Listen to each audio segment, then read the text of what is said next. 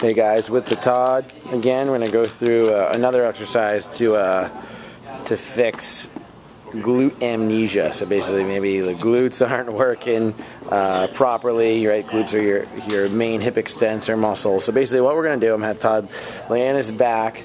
He's got a mini band around his knee here. His feet are on the ground. His feet are hugged to his butt. Now I'm going to have him just lift his toes up. That's just going to maintain his weight distribution through his heels, so he's not going to push his knees forward and put his weight on the front of his foot. From here, what I'm going to do is I'm going to cue him to tuck his pelvis in and drive his hips to the ceiling. So tuck your pelvis in, drive your hips to the ceiling, drive it up, up, up, up. And now he's going to hold that position, squeezing his glutes. We're getting good extension here. Let's get a 5-second hold, squeeze, squeeze, squeeze, squeeze, squeeze, and come all the way back down. As he comes back down, we want to make sure that that lower back is on the ground. Good, and let's wrap that out for 10, Todd. Push out. So we're keeping that band around his knees to get some hip activation here. Maybe some glute med as well as that hip extension, those glutes. So we want to make sure that that band isn't pulling his knees together. So we want to keep those knees in line with the toes. Drive up, squeeze, squeeze, squeeze.